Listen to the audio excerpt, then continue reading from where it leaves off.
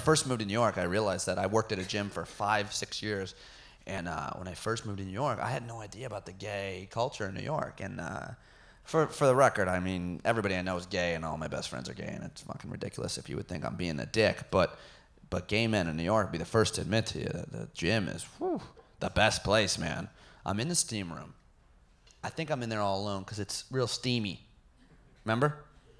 And I'm just kidding. Remember? Can we play the music? No. That'd be great if the Top Gun theme came on right now. Do do do do do. I see this guy coming through the steam, and he's like,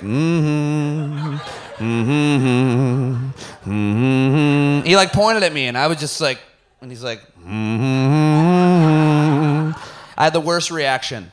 He just points at me, and I was like.